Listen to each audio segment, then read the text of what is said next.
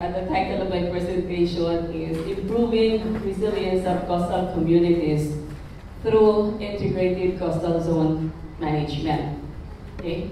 I am taking experiences from our project implementation, and later I would also be presenting a program that we will be doing. Dr. Guiuan said, and this is gotten from the mayor, that we start with one and learn from it and scale up. So I would be presenting something that would embody that, and this is a project with G2A, G2 Asia, which we would be modeling. So we're sort of modeling something here for resiliency. Hope that would work. But you can comment on it so that we can still improve on that concept, on that program. Okay? So, Guiuan Development Foundation is based in Guiuan, Eastern Samar. We work in 7 municipalities. And Eastern Samar, or Eastern Visayas, is a supermarket of disasters or hazards, natural hazards. You name it, we have it. From the typhoon, the storm surge, which recently was really devastating, flooding and drought, landslides. We have the most famous Ginza Ogon. Some people call it the debris avalanche, not just landslide. Earthquakes. Again, we have it didn't make much media mileage because we had a 7.9 earthquake, but there was no damage. But then again, the epicenter was in the bottom of the sea of Guiuan. But you can imagine the panic that it caused, no? We thought it was, something was ending with the shakes, no? Then we also have harmful algal blooms, no? And this is a recurring, or this is already a regular occurrence in Eastern Samar, basically in Makeda Bay. This is what is commonly referred to as the red tides. And of course, we have volcanic eruptions. It hasn't erupted yet, but lately, Eastern Visayas has several active volcanoes. The Biliran Island is also a volcanic island, and we have other volcanoes. The pictures below are some scenes from the devastation in Guiuan. This is from,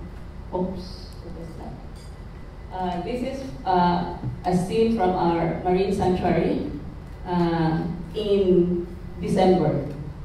The typhoon struck in November. This is from one village, and this is from another village. So all the mangrove trees and forests were defoliated. Okay, so this is where we operate. Sorry, I couldn't find a good map. Ang nagkalabo-labo mga files namin. This is the Philippines, and this is Eastern Visayas. And we operate, GDFI operate in the southern part of the Samar Island, but part of the Eastern Samar province, and this is it. This is composed of 7 municipalities. And this purple color is the approximate marine municipal waters of the 7 municipalities. No?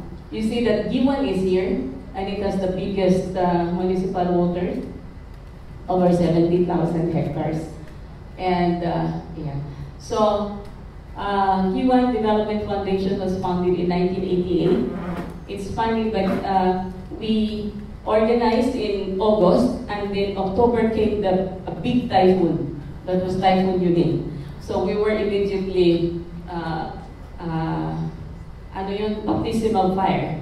So we had that. We were not even registered yet, but we already got our feel of the disaster. it reduced also Guiuan into a ghost town. But we didn't have so much humanitarian organizations by then. But the damage was practically the same. But that was in 1988. Then we focus as an organization in coastal zone management, community-based coastal zone management. And of course, as I said, Guiuan was ground zero during the Typhoon Haiyan.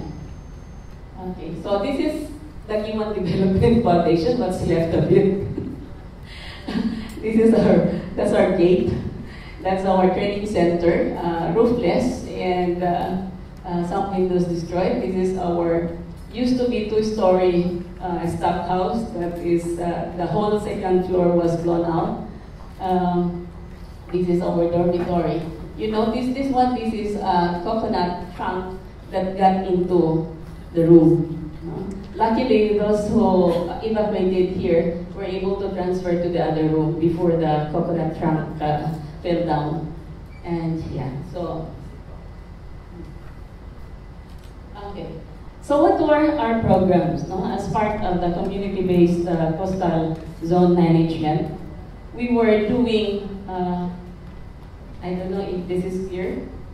We were doing marine biodiversity conservation because we believe in diversity. As Julian said, diversity, stability, and resilience. We also believe that diversity is very much important for the sustained livelihood of our fishers. So we do, for this, we have established a network of marine sanctuaries. In the 7 municipalities, we have 25 marine sanctuaries that are managed by the People's Organization. In some, in coordination with the local government units, in some, by them alone, no? With our technical help. Then we also enhance degraded habitats. We do stock enhancement, and the stocks that we use is coming from as a product of our research and development. We spawn giant clams, we spawn abalone, we spawn sea cucumbers, and we use the juveniles raised from the hatcheries to restock areas that have been degraded, no? So that would provide for our fishers. We also do mangrove forest management, and we have never been into mangrove plantation. We do not like the program that the IIRR has been promoting because they have been promoting monoculture of Rhizophora, which we do not prescribe or we do not advocate. And not only monoculture of Rhizophora, they're also planting on seagrass beds. So the IIRR thinks that changing one ecosystem to another is a good idea. So we never had that. So all our mangrove forests are natural growth, and these are diverse. In one of our marine sanctuaries in Bagong Banwa, it's less than, it's not even a hectare when during high tide, but we have 19, last count before Haiyan, we have 19 species in that small patch. So, and we know now that they are resilient when you have high diversity because they recovered fast also. We engage the LGUs to take more responsibility in coastal zone management. And for this, after so many years, we have organized them in what we call the Alliance of 7 for Integrated Coastal Zone Management, or A7 for ICCM. This is basically LGUs, but with the participation of POs and line agencies like BFAR and DNR and DOT, and with GDFI as the convener and secretariat.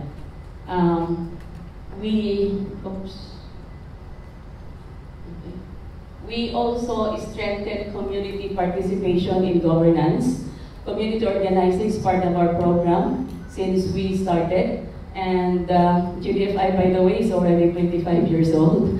And and we have federated our people's organization, and now they are actively engaged in the works that we have been doing also. So we have the Southeast Samar PO Consortium, and they are active in environmental protection, basically. No? So for research and development, as I said, we develop culture technologies together with Marine Science Institute and with BFAR, and we use this for livelihoods and also for enhancement. So, what happened after Haiyan? So you saw how we are, but even with all those destroyed structures, we are still alive. We are still doing our thing. So I was telling friends that immediately after the typhoon, we were the first to get to Guiuan, so we were able to assess immediately the damage. No? And so after Haiyan, we continued with mangrove assessment and cleanup. We are doing at the moment coral reef and fish assessment for all the 7 municipalities, and we are also doing habitat enhancement at the same time. And for the livelihood, our POs have been able to access funds for some livelihood projects, like the free-range chicken, and we also distributed fishing gears and seaweed farming materials. Okay, so for future, this is already future plans, and this is the project that I was saying earlier, that will be modeled with G2A and also with other agencies. We would like, the objective is to develop a resilient coastal community, and this will be modeled in one island barangay in Maliwaliw, and Barangay Maliwaliw. And the components of the project includes one better and safe households or houses for the families. This island has around 100 families, and all houses were destroyed during the typhoon except for 3 standing but also severely damaged. And many of the fisher folk are living on the fringes of the island. Now, these are the people, you don't have the land, so they stay on the fringes. The island itself is less than 100 hectares. So we will be relocating some 50 families, and together with them we'll be constructing permanent houses, row houses, with the provision of a backyard so that they can have family gardens, and a front yard for some aesthetics like flowering plants. We will also be constructing a safe place for their boats, a proper marina, maybe in coordination with the BFAR also, and they would have 2 marinas, one for during the southeast monsoon and another one for the southwest monsoon, so their boats are safe even if they're farther from the shore. This is the problem of the fishers, because they don't like to be relocated away from the shoreline because of their boats. But if we provide them with a safe place for their boats, and they can establish a mechanism in the guarding or security, provision of security for their boats, then that would not be a problem. We would be having also community centers. From the place that they will vacate, we would be establishing a green belt. This is a mangrove and beach forest green belt. And in that area also, we would be having the community center, because part of resiliency is developing community spirit, strong community relationships, so that they would be helping each other. No? I think this is one really indicator also. So the green belt would include mangroves and beech forests, as well as fruit trees, no? that are suitable for the area. Then we will be having also environment-friendly livelihoods like beekeeping and mangrove crab ranching. The PO has a 94-hectare CBFMA in around the island, and this can be utilized or developed into a mud crab ranch. At the same time, the mangrove trees, there are several species of mangrove trees that provide nectar for the bees. And the beech forest will also be providing nectar for the bees. So, including their backyard gardens and also their front yard flowering plants. So all the species that will be planted would be inputting to the beekeeping project of the PO. Also, helping the families send their kids to school. In the island, there's only up to grade 6, and then the kids would have to cross to the mainland to attend grade 7 to 12 and college. So they would need assistance for that, and we're working on also on scholarship grants for the kids. And continuing education and skills development, including DRR and CCA will also be conducted. We actually developed a fisher field school, and it is good to orient the fishers with the basics of the marine ecosystems and about sustainability also. And we continue with the protecting and enhancing marine habitats. So this is the whole program. This may look ambitious, but we feel that this is really realistic and it all connects.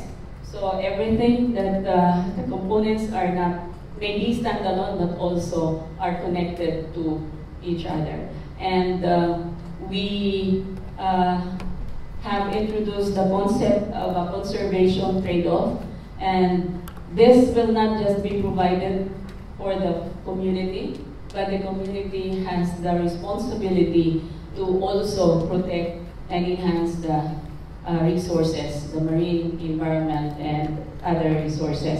So it isn't like, we're helping them and they're just receiving it. No, they have to be active participants in the implementation of the different components and also in the protection and enhancement of the marine ecosystems.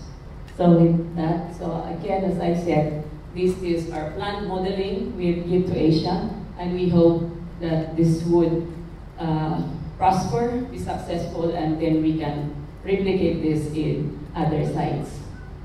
So salamat. So after 25 years, padayon